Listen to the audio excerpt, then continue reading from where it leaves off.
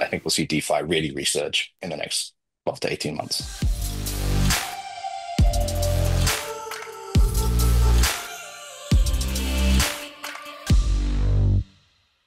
Describe Blueprint Finance in 3 words. DeFi easy mode. Good one. What are your top three achievements with Blueprint Finance thus far?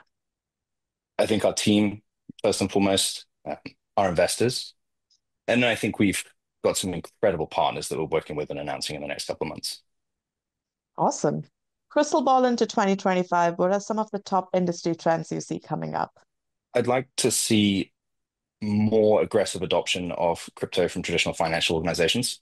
I think we'll see a lot of crypto and AI intersection. That seems to be a trend that's not going to fade away anytime soon. And we're starting to maybe start to see the utility of where those two things intersect. And the third thing that I think is the most important, of course, is I think we'll see DeFi really resurge in the next 12 to 18 months.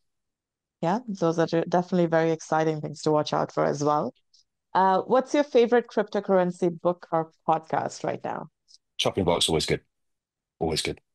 What's one tool or resource that you absolutely cannot imagine your life without?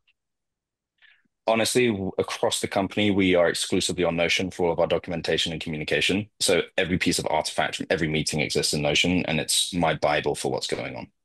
Wow, Notion it is all the way.